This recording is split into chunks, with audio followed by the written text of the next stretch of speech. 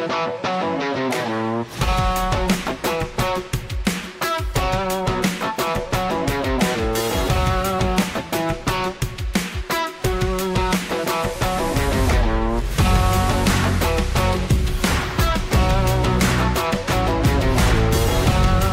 right, let's get straight into MotoGP. They had the German Grand Prix, and it was a story of tragedy for no longer a championship leader, Jorge Martin. Wow. I couldn't believe it. I think I jumped and I almost hit the ceiling. At the time when it happened, they were just showing him on the little screen while they were showing Marquez battle. And I saw purple and I saw it run off into the gravel. I was like, oh my God. Yeah, I look away for 1 second and I pick the worst moment to look away. Well, yeah. It's just unexpected though. Like, he had complete control. 2 laps to go. 2 laps to go, and turn one, he just However, Pecco was really, really nice in saying that he did make almost the identical mistake a lap before, because he had gotten up to 4/10. He was very, very close to him, and then he ran wide at that turn one. So he knew that he was going in too hot, and he actually deliberately decided to straighten it up a little bit to avoid crashing. And in the next lap, it happened to Jorge. But they're both pushing to new limits. You know, they are on qualifying laps every single. But heartbreak, you know, if as a competitor, you know, 2 laps to go, I wouldn't want to be in that motorhome. No. And luckily he's got 4 weeks or so until the British Grand Prix to recover and come back to it. But it's going to hurt him for a while mentally anyway. But yeah, no, they were neck and neck the whole entire race pretty much, like we always see. Like last time out, Bagnaia was about 3 seconds away. Yes. This time around, they were less than a second until he crashed, of course. Then it was 4 seconds. But second and third, that was a great story. Yeah, the Marquez brothers, how good. First time a brother group has been on the podium together since 1997. I know. It's been a really, really long time. It's been since the 500 era, which was Who were they? The brothers. Oh, they were they were superheroes back then for Japanese motorcycle racing. You know, back in the 500cc era, there were a lot of strong Japanese riders back in those days. And the 2 brothers, they were very strong. And also one of them was a Repsol rider. So really, really cool to see. And the emotions from the brothers. You know, you showed me that video earlier today. That was great. The celebration in the back. Yeah, that was fantastic. That was awesome. And I love how the brothers really celebrate every milestone, every victory, every podium. They really, really celebrate these days. And it's because of all the injuries and, you know, all the hard times that they've had. And, you know, and then this is coming from a diehard Rossi fan, by the way, you know, like it's, exactly. but the sprint was also another great race, you know, with Jorge Martin winning that one.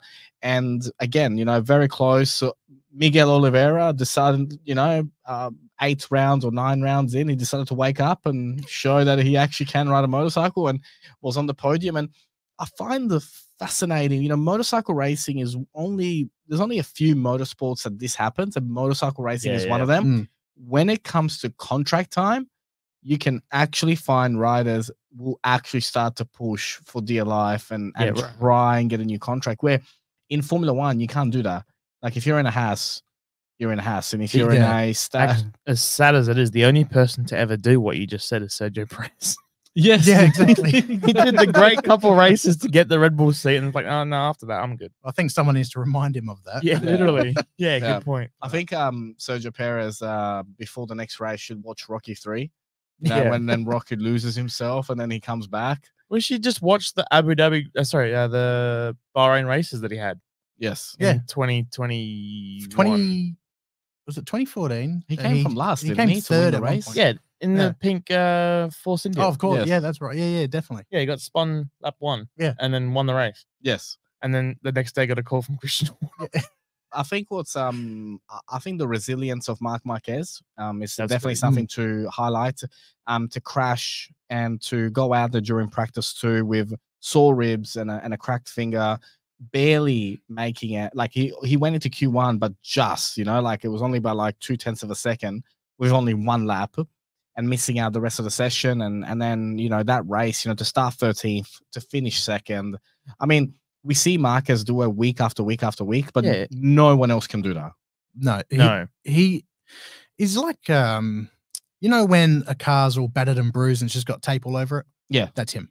Yeah. He's still on pace. Literally. Yeah. I always remember the video where he's talking about when he was talking to Honda and he actually like took his top like off and showed the scar and he looked at the Honda boss. He goes, this isn't to come here to finish 6th or 7th. This is to win with you or without you. Yeah. And he did. And he left. It's the best move he's ever made. Like yes, those Honda bikes, I'm pretty sure the highest finisher was 15th.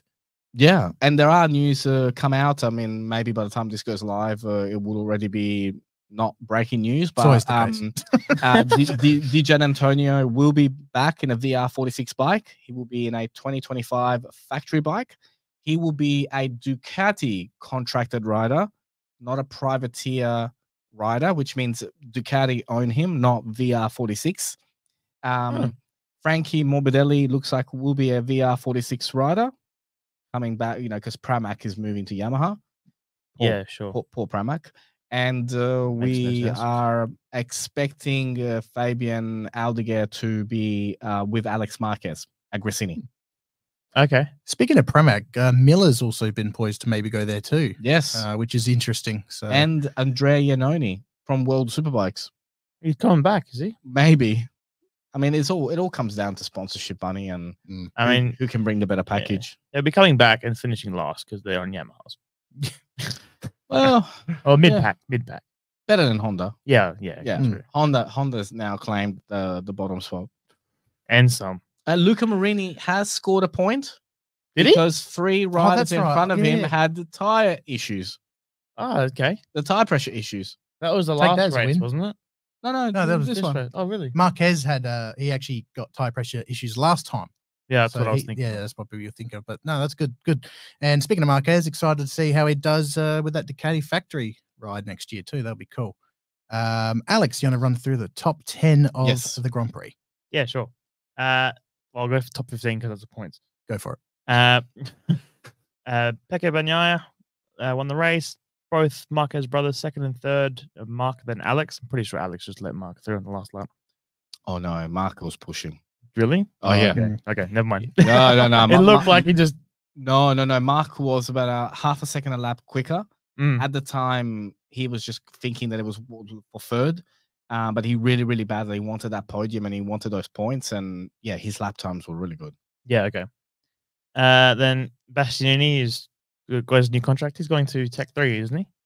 It's no longer going to be called Gas. It's just KTM now. Oh, all 4 bikes will be identical. Oh, that's good. No, I'm glad I brought it up then. I like that. Yeah. Franco Morbidelli 5th. He had a great run. I actually thought he was going to get a podium at one point. That was pretty cool. Yeah, I think he got a little bit too excited at the beginning of the race and didn't really manage his tires. Burnt them out. Which is normal, you know. You see the front again and you're like, oh my God, I can lead a race. Yeah. Oh, my tires are gone. Yeah. Literally, that's exactly what happened. Miguel Oliveira 6th, Acosta 7th, Ben Secchi 8th, Brad Binder 9th, Raul Fernandez 10th, Fabio Quartararo 11th, Maverick Vinales, who went off, he should have been in the top 5. Yes. Jack Miller 13th, Taka Nakagami leading the Hondas in 14th, and Luca Marini 15th. And also, Pedro Acosta has officially run out of time to become the youngest ever MotoGP race winner. So Marc Marquez gets to keep that. Oh, okay. Until the next phenomenon. The next Marquez. The next Marquez comes along. Yeah, literally. But no, brilliant Grand Prix. A new record for Sachsenring, 284,000 people. Wow. It was incredible. MotoGP is as popular as ever. A lot of people doubted, you know, when Rossi left, what would happen, you know, to the popularity of the sport. Sure. But it's better than ever. 284 people were there, 1,000 people there, but 5,000 didn't see the start because of the flares. Yeah. Did you see them? They were bright yellow. Don't worry. The same thing is going to happen at Tail and Bend. Unbelievable. I was like, these guys cannot see a thing. Anyway. It's going to be epic.